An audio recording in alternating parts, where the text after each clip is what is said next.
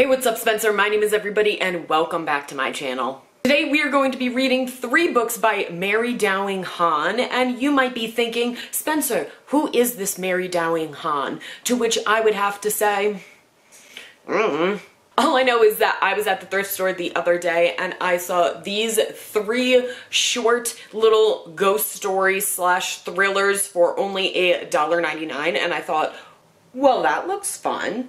So today we are going to be checking these stories out. So as I said, we have 2 ghost stories and a thriller here, so I am going to sandwich them like that, doing ghost story, thriller, ghost story, because it just feels appropriate. And I'm going to be starting this reading vlog off with All the Lovely Bad Ones.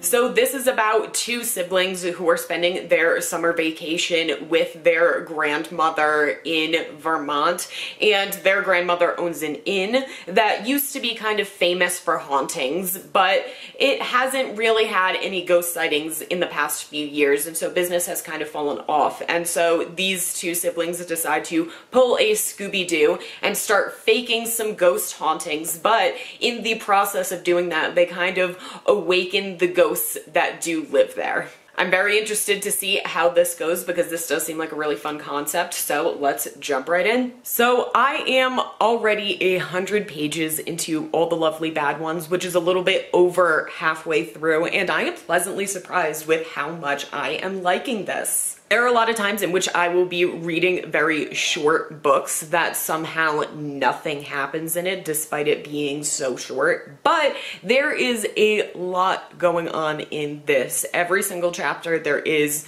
something that is really moving the plot forward. There are a lot of characters, but they're all very distinctive, so I'm not really getting them mixed up, which typically happens to me if there is too many characters in a story. And the haunting is very haunted full. There are a lot of ghosts going on. There's a lot of crap happening. So I am really liking what's happening and I am very excited to finish this.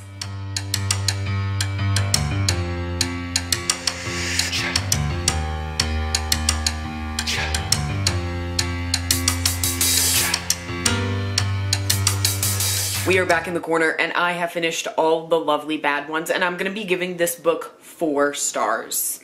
This was really good, really well written. A lot of stuff happened in a story that was under 200 pages, more than some 400-page books that I have read, so I was very impressed by that. And I thought that there was a very good backstory for the haunting. I really liked the ghosts. As I said before, there were lots of unique characters, so I had a great time reading this. Which means that I am super excited to be moving on to the next book.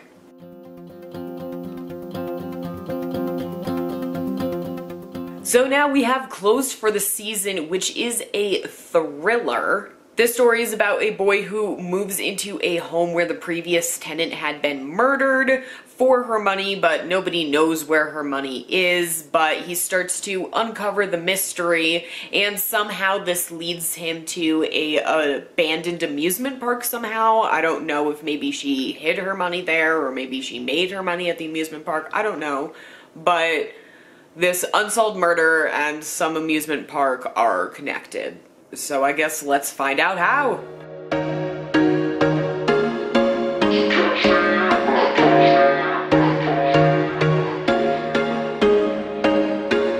There was once a day that I would pray for you. I'd go and misbehave just so you'd notice too. Sneaking looks up and down from across the room, and damn, what a hell of a view. I feel good, you look great, I like you, I can't wait. A first time, a first date. You're so fine, I'm so late. You sip wine, I drink straight. Don't waste time to my place. Alright, so 50 pages into Close for the Season, and this is going really well. I am very impressed with how well Mary Dowling Hahn is able to just get the story started just right out of the gate. So she starts it off with the main character showing up at his new house, and immediately the autistic next door neighbor comes over and is like, "Hi, did you know that somebody was murdered in your house and my grandma found their body?" Like, What is a better way of starting a book than that? And Arthur is definitely a character. Oh my god, he is that annoying, super intrusive kid that like you would wake up in the morning and come downstairs and for some reason he was already in your house sitting at your table. I kind of feel like I was kind of that kid at some points, but I don't know. I just think that Arthur is like super fun and just such a great way to learn information because he is just so out there. And apparently the connection between the murdered old woman, this isn't really much of a spoiler because they say it in the first 20 pages of the book, the connection between the murdered old woman and the amusement park is that she used to work as a ticket taker at the amusement park, and at one point a bunch of money was embezzled from the park, and for some reason the police thought that she was a part of it, and they think that that was a part of her murder, that maybe the reason why she was murdered was because the person was looking for all of this embezzled money and thought that she had it hidden in her house and thus killed her and went through her entire house looking for this money. They weren't able to find it though, so it's still presumed that the money is hidden somewhere, and I'm guessing the main character is gonna find it. But let's find out by keeping reading, I guess. There is currently no power in my apartment complex because there was a car accident right outside, and I guess they must have hit one of the poles or something like that.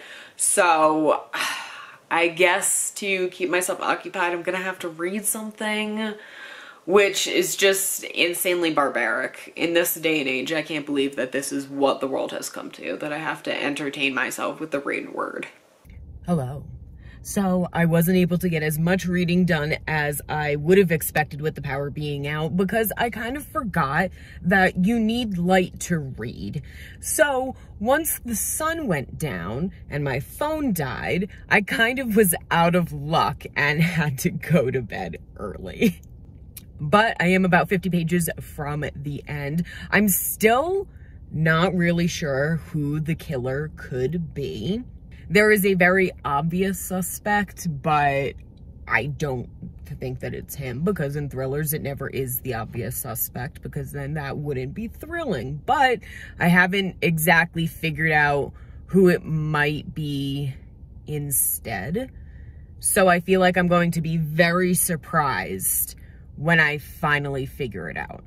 So I have officially finished Closed for the season, and I'm going to be giving this book 3.5 stars. Unfortunately, the ending was a little bit disappointing for me. The reveal of who the killer was pretty lackluster, and the twists that the author threw out were kind of minor twists. They weren't as twisty and exciting as I was hoping for them to be. So unfortunately, I was a little bit disappointed with that, but I still did have a good time reading this. And I am excited to move on to our third and final book.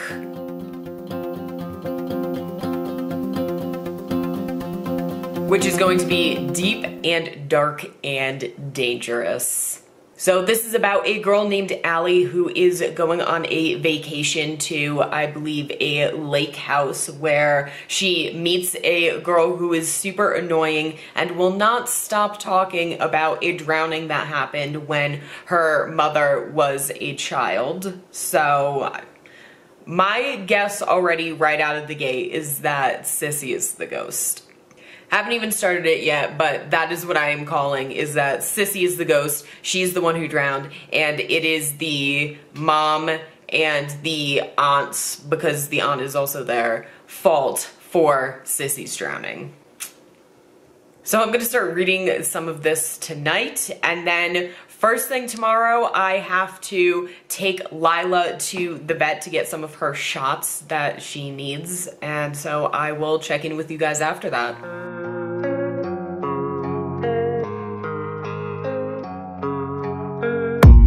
I don't really know what comes next. I'm just doing my best, even though I'm so stressed out.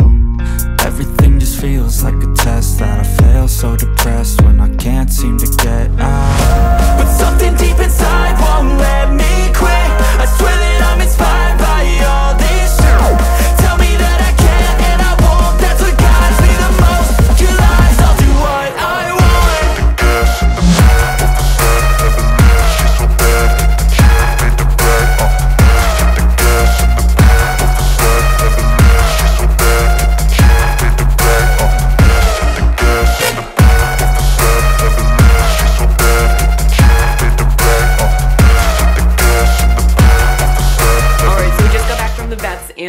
am really proud of Lila because I could tell that she was really anxious and nervous to go, but we got through it. She did great. It definitely helps that we weren't even there for 15 minutes. It was really quick. I got her from the Maxfund Adoption Center, and I will leave a link for them down below if you would like to help out by donating at all. They are definitely really great, and they keep their adoption fees super, super low. When I looked on Pet Finder for dogs to adopt, a lot of their adoption fees were like $400 or $500. Whereas at Maxfund, their adoption fees are only like $200, which is definitely way more reasonable, and they can only really keep their prices low with donations from viewers like you. Thank you. I am also about 75 pages or a third of the way through Deep and Dark and Dangerous, and it seems that I am completely right. It does seem like Sissy is the ghost, and it does seem like the mom and the aunt were the cause of her death. Obviously, they haven't fully come out and said that yet because I'm only a third of the way in, but all of the evidence is pointing that way. It seems glaringly obvious that that's the answer. So that's really disappointing for me because books shouldn't work that way. I shouldn't like read your synopsis and already be able to know what the entire story is. So I think that I'm kind of just gonna sit down and push myself through this because I only have a little over 100 pages left. I think I have about 115. So I just kind of want to get this done and over with at this point. So I'm just gonna finish this up and I will come in and check in with you guys when I am all done. All right, it is official. I have finished Deep and Dark and Dangerous, and I was able to accurately predict 100% of what was gonna happen in this book. So obviously I'm going to have to give it 1 star because what type of book is something in which you can tell what is going to happen before it even happens, because that's how trope heavy it is. So we are kind of at the end of the video. I have finished reading my 3 books, but let's have a really quick wrap up before we officially end. I started off with reading All the Lovely Bad Ones and really enjoyed this, gave it 4 stars, had a great time, yay! Moved on to Closed for the Season, still liked it, but was a little bit disappointed, not as fun as the first one. And then ended with Deep, Dark, and Dangerous, and was really disappointed by it in the writing style, the plot, the characters, just about everything, which really surprised me because this one didn't seem to come out much longer before these two, only a year or two, so the difference in quality is very surprising. I guess the big question is, would I recommend Mary Downing Hahn? And I guess I would have to say yes. Even though I didn't like the most recent one that I read and was kind of iffy with the second one, I was looking into her books and she has written a lot of stuff. So it seems to be the type of thing where there's definitely going to be something of hers that you like out there. I mean, she has so much that it seems impossible to not be able to find something of hers that you would like. And I do especially like the fact that these are all under 200 pages. They were consistently about 180 pages.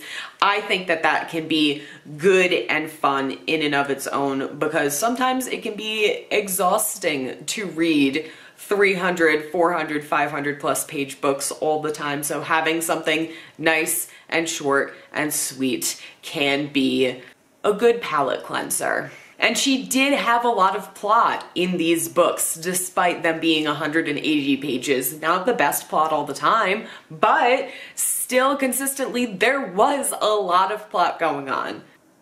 So I guess the lesson of this video is, yeah, I would definitely say pick up some Mary Downing Hahn if you are interested in ghost stories. It seems like she writes a lot of ghost stories and more like supernatural mystery thriller type things. So if you have gotten to the end of the video, thank you so much. If you liked this, make sure to subscribe for more, and don't forget to follow me on social media. But besides that, don't forget to be a good person, make sure that your dog is all updated on their vaccines, and have a fantastic day. Bye.